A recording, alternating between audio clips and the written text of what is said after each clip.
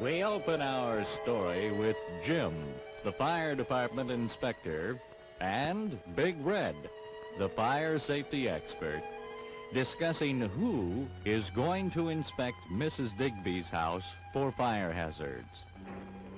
Mrs. Dolores Digby's house is located up on the hill all by itself.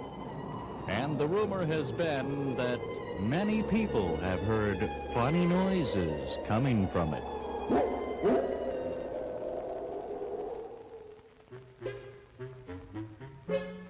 Not me. I'm not going in there. What if there are ghosts up there? Come on, Big Red. I'll go with you. There's no such thing as a ghost. And we do need to inspect her house for fire hazards. I'll get my inspection papers, and I'll meet you by the car. I don't feel very well. I think I'm turning green. Maybe someone else should go with you.